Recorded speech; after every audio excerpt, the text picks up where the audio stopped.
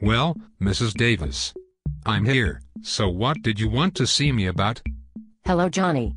I understand you've been seeing quite a bit of my daughter, Kristina. Oh, that. Yes. We've bonded over having insane, abusive fathers who are mob bosses, and our mutual hatred for Sonny. It's a beautiful thing. Johnny, you should realize that Kristina is very vulnerable right now. Don't worry. I hate the mob and want no part in it.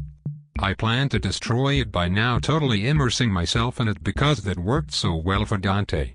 Besides, I am not even your typical gangster. I am a mobster, / mechanic, / musician. Yes, we all know you're a jerk of all trades.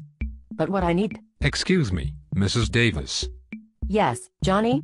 What is it? Is it really necessary to have this conversation in a courtroom? Are you charging me with unlawful hotness? It feels pretty intimidating to have you up there looking down on me. Johnny, you are feeling intimidated for two reasons. First, I am better than you. That's why I am sitting here, judging you, like a judge.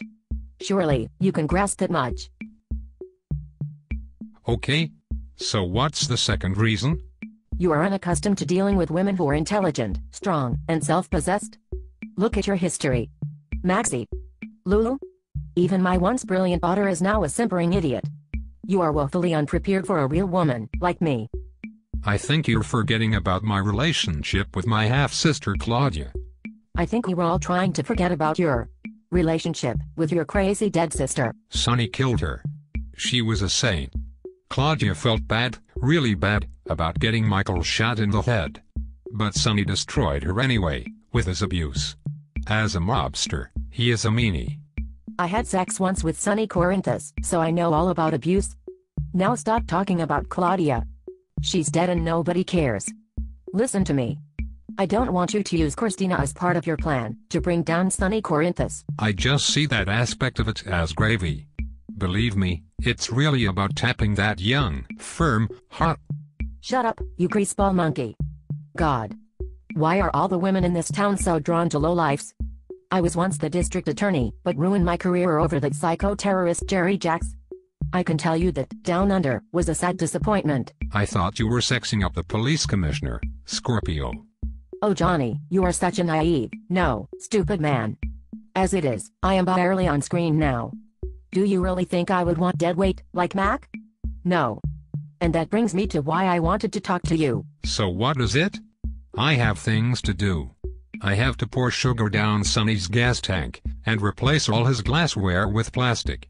It's all part of my master plan to destroy Sonny. Johnny. I think it's time you had a normal relationship with a real woman. Not some insipid adolescent, or something bordering on incest. I've been with Olivia for a year or two. Believe me, she's a real woman. But she has the mind of a 5-year-old. Only an idiot like Carly would think Olivia was smart enough to run water, let alone a hotel. That clipboard is empty. All she knows how to do is lube a motor and heat up sausage. Testify. You need a woman with more going on in her head than in her panties. Clearly, that would be me. Mrs. Davis? Are you trying to seduce me? As much as I would like to arch one of my legs suggestively, my sciatica is acting up. Besides, who has time for that?